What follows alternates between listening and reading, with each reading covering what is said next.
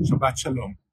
The daughters of Tzlofchad stand in front of Moses and Aaron and the chieftains and all the 600,000 men of Israel. And they make a claim. Their father died, left no sons, and they cannot inherit their dad's lot because they are women. And his name will be gone, and the property will be gone forever. Moses doesn't know what to do. Moses asks God, and God says, Amen. The daughters of Tzlofchad are speaking the truth, and they should inherit their dad.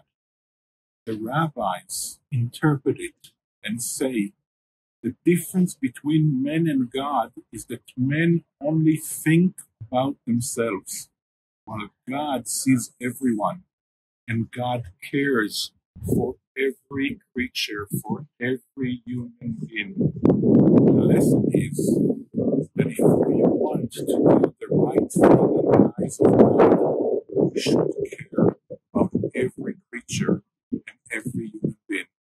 Shabbat Shalom.